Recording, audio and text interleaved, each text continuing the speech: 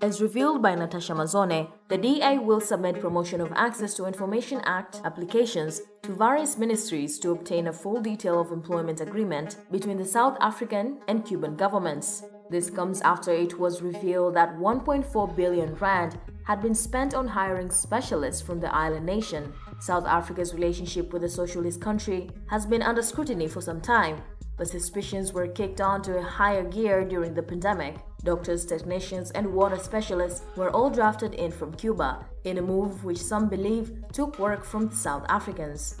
The Defense Ministry has paid out over 1 billion rand to Cuba, making up most of the costs.